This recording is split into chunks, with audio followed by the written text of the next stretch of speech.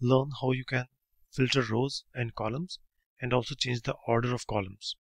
So here is our sample data, and we want the output in this order. The order of columns is different from this, right?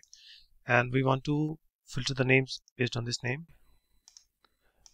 So let's start with the filter function that is used to filter the rows. The first argument is array, the array that you want to filter.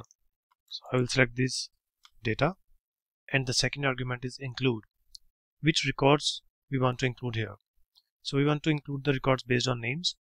Here I will select all the names and compare it with this name. So wherever we have match, it will include all those records. So that's it. Let me change the name, and here the output will change accordingly. Now we need to change the order of columns.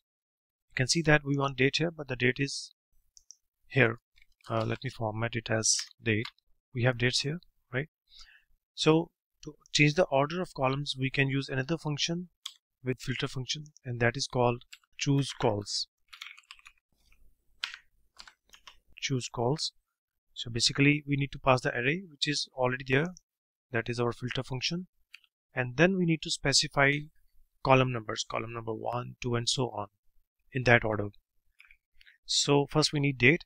The date is at the 6th position. I'll type 6 here to get the date. For column number 2 I need region here. Region is at the 1st position. Type 1 here and so on. I will specify all the numbers.